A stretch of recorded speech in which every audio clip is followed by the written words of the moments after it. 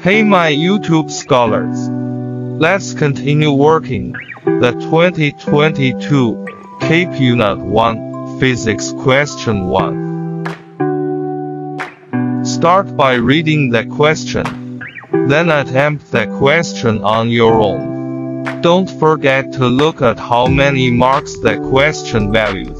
Every marks value 1 minute.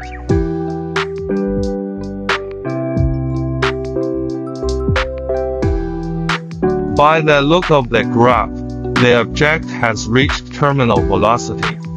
The graph starts to curve towards the right and attains a constant velocity.